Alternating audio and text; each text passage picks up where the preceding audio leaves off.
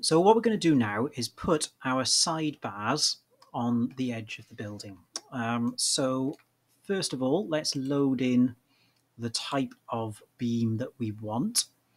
Okay, so I'm going to do a very similar thing that I did before. So we want structural framing, steel, British standard for me. And I'm going to do again the parallel flange channels. And I'm going to pick a smaller one than I did before because I don't think it's going to need to be as big. So I'm just going to go for a little 100mm one by there, and I'll use that. All right.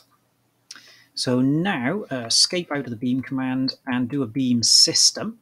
Okay, so I'm just going to rotate this way a little bit. Beam system, and set the plane. So we want to pick the plane that we're going to do it on. And now I point at the edge of one of these beams, so it shows me that face. Then we got the boundary line.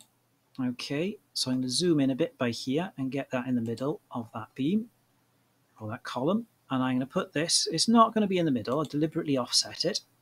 And then I'll go across to the elevation that looks at that, and I will just click on it and grab it to the center.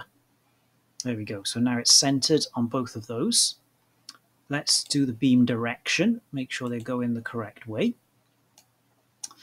Okay, now we'll check through our properties. So fixed distance or fixed number, as we did with the roof purlins. I'm going to set these ones at 900. Justification centered. Beam type, I'm going to load in the new ones I've just done. So that's the 100mm. Okay, so let's press the tick. And we can see those loaded in by there. Now there's a couple little things we just want to look out for. First of all, are they the right way up? Now, as you can see, these ones are the correct way up for what I want.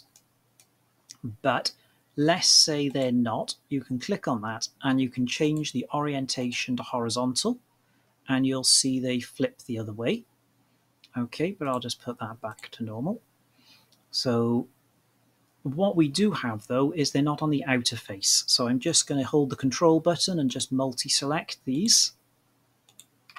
And because they're 100mm in size, I'll go to the Z offset and put that at 100 and apply. And they're now on the outer face. Okay, let's go back to the south elevation. Change the reference plane to there, and that's there. And then we will click on those again and repeat that, change the reference plane to that line, and now they're across to there. So there are our sidebars, okay, or railings. All right, so the next thing would be to put some connections on them, or some bolts through there. So we'll just stop this video by here and then move on to that.